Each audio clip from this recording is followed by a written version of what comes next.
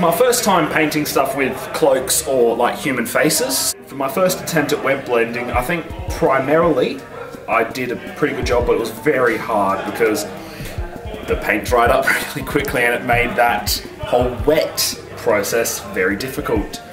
The storm cloud was actually the biggest thing I've ever painted, so that was actually a real challenge. It wasn't so much a challenge in terms of getting the highlighting right or the blue laid onto it or the metal. It was just a challenge because it took so fucking long and it was a lot to do.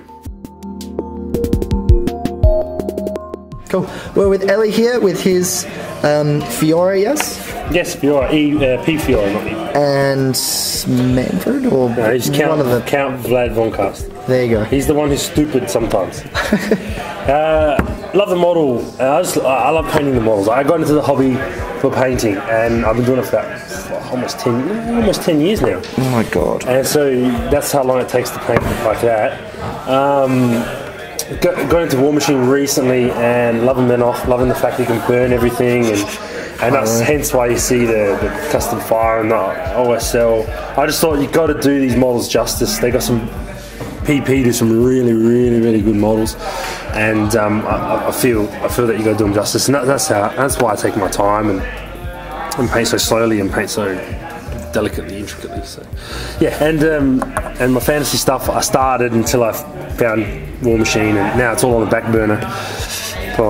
Car ran over his models. That's right. And like I said, I like to do models. I like to do them justice. So yeah, and that's why it takes me time. It takes me like 2 days to do that from start to finish in 2 days. And it shows. Yeah, it's hard work. And my wife hates it. She kicks me in the ass. So, got other things you should be doing. But I like painting. I enjoy painting. Yeah, but it's just worth it. I love it. It's a great hobby. And I reckon everybody should have a hobby, and this is a great one to have. Thank you very much, Elliot. Some sexual work here. He's definitely one of, if not the best painter at our club. No, thanks, Chris. Too kind, mate. Too kind. Too kind. Shitty gamer, good painter. Shitty gamer, my ass. Here he goes. He wins the 40k tournament. It's a shitty gamer. Shitty, fuck off. Yeah, no, so hopefully we'll see Ellie smashing out some Golden Demon stuff shortly. Oh, fingers crossed. Yeah. Alright, we're here with Jakob with his Space Wolves and Arjak and Scouts and Predator. Tell us a little bit about it, Jakob. Well, I started off with just Arjak for the painting comp, and I decided I'd scratch build it because, well, I didn't like the Games Workshop model, and he's got in him Chaos Lord bits, Space Wolf Terminator bits, actually he's got Warhammer Fantasy from Empire bit as well. He's carrying a door for a shield. It's not actually a door, it's humongous. It's lid of the box for the rocket launcher from Empire or something like that. I was just trying to, because the Space Wolf colour scheme isn't, it's not like Eldar, it doesn't pop in. Like Eldar you can go crazy with, Space Wolf is kind of difficult to make him stand out properly. So I was, on Arjak, I was just trying to get him to sort of... You did a really nice job on the hammer, man. Cheers. Yeah, the hammer was actually my favourite bit on the model. So I was painting it and didn't like it, so I went on YouTube and said, painting Space Wolf hammer, and yeah, I just saw that and I'll try that out. Alright. Yeah, the Wolf Scouts, no idea why I painted them because I've never used them, but I like the models. So. Pretty cool. And what about the tank, man? I really like the colour scheme that you use for all your vehicles. They look really cool from over the top and whatnot. Yeah, well, the tank is actually really lazy. I painted that up in maybe 2 or 3 hours because all I do is just grey and then I wash him with blue and then dry brush him and then put on some detail. I try not to do like actual sort of battle damage. Yep. With the rust running down, so it looks like it's been in combat for weeks or months or something like that. So I haven't repainted it yet because I really like that. Otherwise, the vehicles often look too pristine, and I was trying to get away from that look. Ah, it's fantastic. Thank you very much. Alright, we are here with Ross's Gators. He is the winner of our painting competition, and he was going to tell us a little bit about his stuff that he did and be a pretentious wanker. Lana, Burt Reynolds, and Gator! Yes, so the Warlock is not actually a Warlock. It's a special kind of Warlock. He's called Wrong Eye, and he's got his own pet beast called Snapjaw. He's the big motherfucker there. And then the unit I chose to paint was a unit of Gator Posse, the 5 dudes there.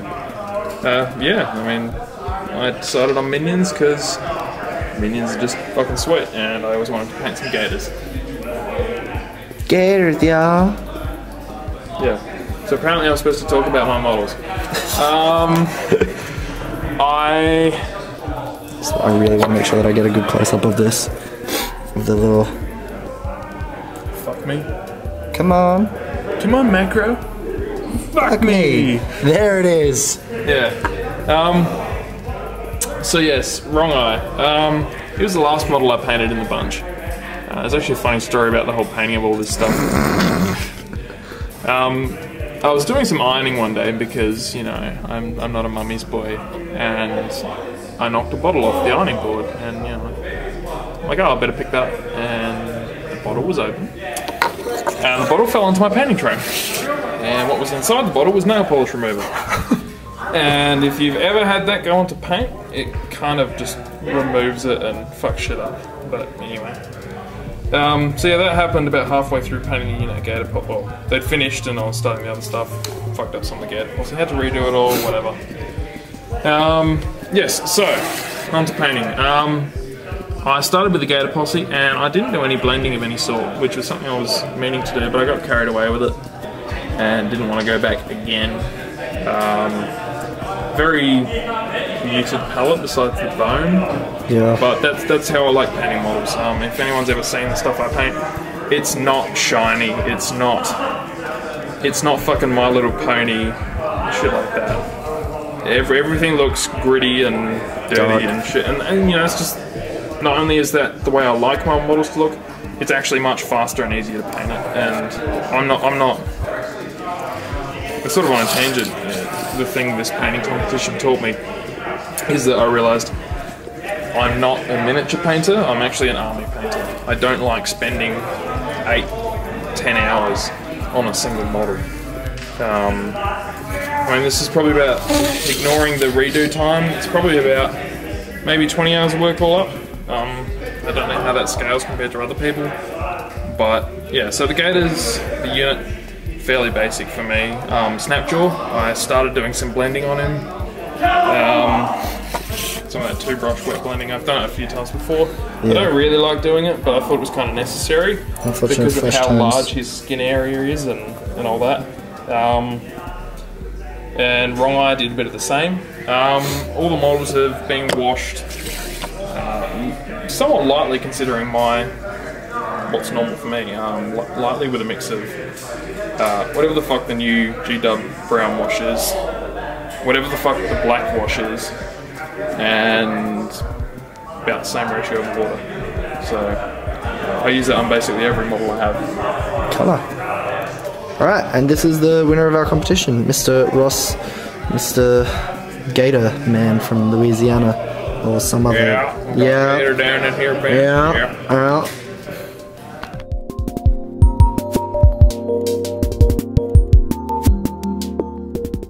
This is Tim's hobby horse, amazingly, fantastically, hilarious, converted orc. Why don't you tell us a little bit about it, buddy? Basically, eventually, Sean was going to do up a Pegasus with a Space Marine riding it. As a general mockery of that, I've decided to put an orc on a flying hobby horse. It is my first attempt at doing some fluffy stuff on the base, so that happened. Really, it's a combination of Space Marine Blood Angel bits and orc bits, just chucked together to see what happens, and that's it. Isn't this like your, what, 5th or 6th finished model ever? Yeah, that would be my 5th, yeah. Yeah, 5th finished model, so big shout out to Tim. He's done some really good stuff, so he's hoping it continues. Hobby horse orc, so cool. Alright, this is my little wagon. Made from various parts. Old rhino, old school vindicator turret, venerator door, and an old Gorka Morka chassis. My god, I love the front. It's so cool. It's such a cool piece. So there's not much you can say about it because this is really heavy. Really? An old vindicated hunk of metal. The top's all ramshackle, Norky. And the coolest thing is that from the front, it kind of looks like a rhino, but it doesn't look like a rhino. I think you've got that Orky balance just right because there's so many Orky conversions that you see and it just looks shitty. It looks really good. Yeah, all I do is just chop up a rhino and stick shit in it. It was as simple as that. Just one, two, three. How much more effort do you need to make an orc vehicle? I love it. Alright, Just think like an orc. Alright, my name's Asher. This is my conversion model. Meant to be a demon prince or a giant chaos spawn. No, fuck it. I'm gonna do exactly what you said. Continue. Include that. I am including that. Okay. Yeah, that's some Bloodthirster wings there, some Carnifex crushing claws, nice little old school blue horror on the top giving you the finger if you can't see that very well. It's actually a Baelor from Lord of the Rings. Yeah. And what was the tail they used? Like some... I don't even know. That's a miscellaneous part that came with a bit slot. So cool. Yeah, a lot of this was done in maybe 5 minutes and it shows. The most amount of effort's actually in the blue horror on top. And yeah. I still love it. It's such a cool conversion. There's so much going on. Yeah, I did it just using bits I had lying around and obviously looted a couple of my brother's Tyranid bits. Yeah.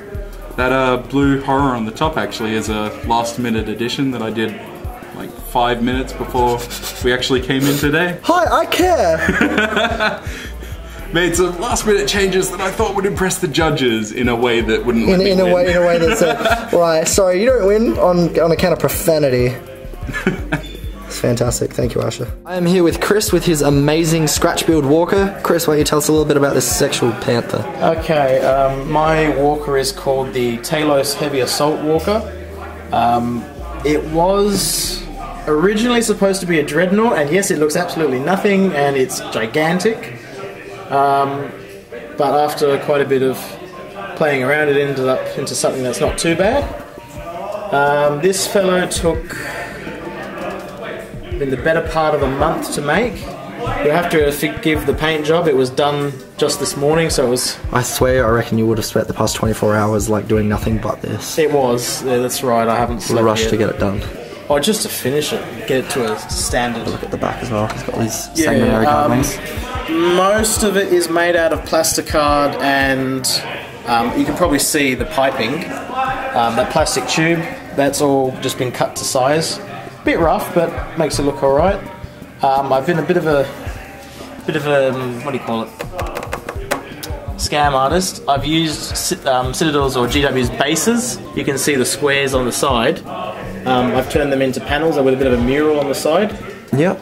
That back pipe that you can just see is made out of Lego. And that was an absolute pain to fold, I'll tell you that. But I got it in there. The las cannons are all scratch built. Just so people know, this is a las destroyer. It's basically either a 3-shot las cannon or 1 strength 10 AP1 shot. Its left arm is what we're calling for now the Hastris Mega Bolter. It's basically a weaker version of the Vulcan, but it's got more shots. That's most of it is. Yeah, oh, that's something I forgot. This tabard that I've tried to make is made completely out of green stuff, which was, I must say, an absolute pest to get to stick to it. But you can see it turned out alright, but for my first thing, I don't think it's too bad. Okay, so we've got a Marine, and then we go to the Dreadnought, and there we go to the I have to keep going back. I have to go back. Not far back enough to that humongous walker. Yeah, and just in case people don't like to buy their own bases or they like making their own, just one quick thing what I did with mine. If you look at it now, it kind of looks like, as many people in my club have said, either food of some sort, whether it's chocolate or steak. It's because it's on a plate. It is, but this, that is Selly's, what do you call it? No cracks gap filler. Yeah. Basically, it's a powder that you mix with water. And what I've done, I didn't want to use like really thin foam or plasticard again. So I just mixed up a crap load of this stuff, shaped it, and just gave it a bit of paint, and that's it. Stuck some bits of terrain in it. Man, that's so cool. So much time put into it. Well, thanks very much, Chris. It's awesome. Congratulations.